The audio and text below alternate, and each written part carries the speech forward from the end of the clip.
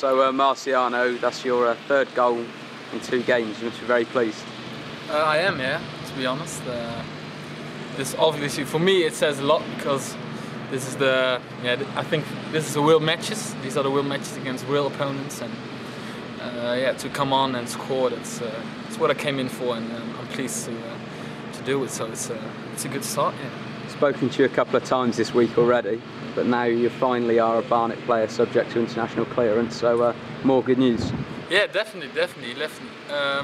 Good news for me. Hopefully for the club as well, and I'm very pleased that it's all taken care of, and I can finally play and start hopefully a great season on the next Saturday. So we'll see.